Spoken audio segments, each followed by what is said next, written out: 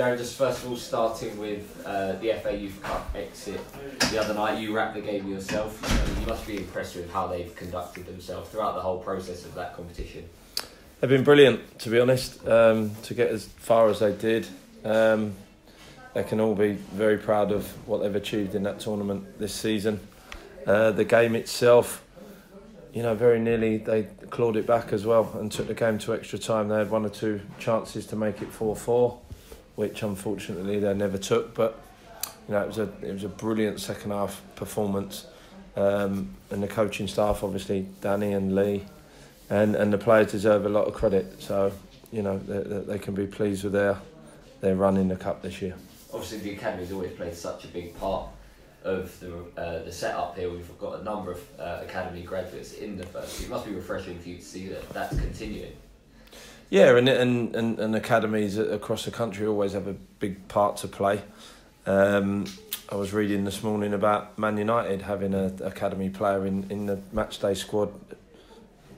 I think last night was the 4,000th time. So, that's something that we want to follow here. We've got a good academy system, and we've got some real talented boys coming through.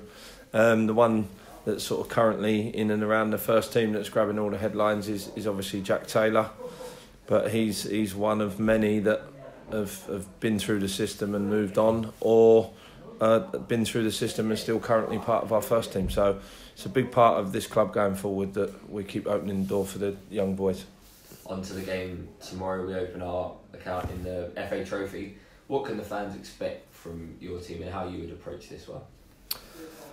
I'll approach it how I approach every game, whether it be cup or league. It's a game that I want to win for a number of reasons. I want to do well in the tournament. I'd love the opportunity to take this team all the way, with the reward of obviously a visit to Wembley.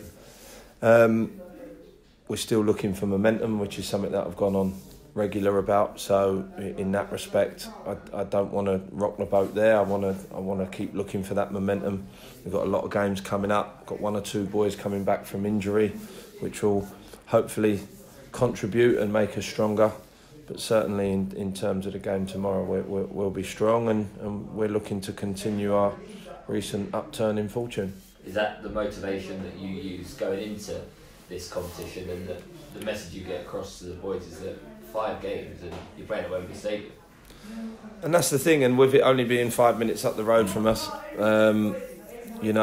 it's a great opportunity with an unbelievable reward at the end if we take it seriously and work hard and apply ourselves correctly. And that all starts tomorrow. The sort of side issue to that as well is, we're in good recent form. We look a real threat going forward. We've been playing some good stuff, and we look quite settled at the minute. And I want that feeling to be not only over 2 games. I want to be saying the same thing in 10 games. So it's important that we just take it one game at a time, albeit it's a cup match, but one game at a time, and just keep striving for that consistency. Face Weymouth, who they're doing pretty well in the National League South, sitting in 4th place at the moment. What are you expecting from them? Good side, very good side. Watched a lot of their stuff. Like the way they play, like the way they set up. Obviously got a manager that's played the game, and I believe he's involved with the academy system at Bournemouth. So all of their teams try and play the right way from the first team down. So I expect them to come and give us a football match. And what we've got to do is match their desire and commitment, and maintain the sort of quality levels and our clinical way we've had about us in the last 2 games. So I expect a tough game. They're going well, like you say, in the league below, so we won't take it lightly. But as always with me, we've done some work on them, but my main focus is on us.